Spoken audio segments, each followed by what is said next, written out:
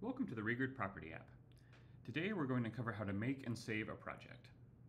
Projects are very useful because they allow you to organize your data and to return to it later.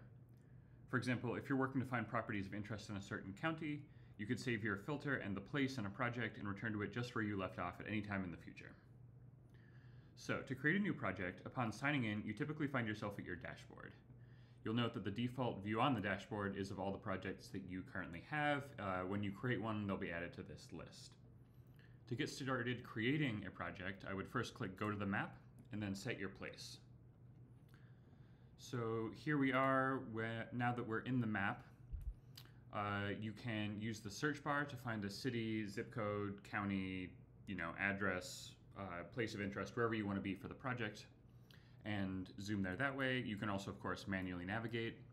For the purposes of this, I'm going to assume that I actually want to be working in this subsection of San Francisco. So once you're at your place of interest, it's time to create the new project itself. Up at the top of the toolbar is the Project tab, and when you click that, you're prompted to create a new project. Clicking that will ask you to give it a name. Let's call it New Project Example, and click Create. And so now we've made this project.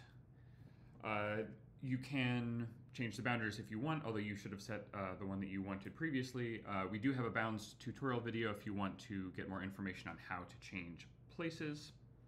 But let's assume that it's all set up the way that you want place-wise. So from here, you can go ahead and work as you want to. You can click and follow properties. You could apply a filter or a style. I'll do a quick example filter here. Say I want to find vacant lots here.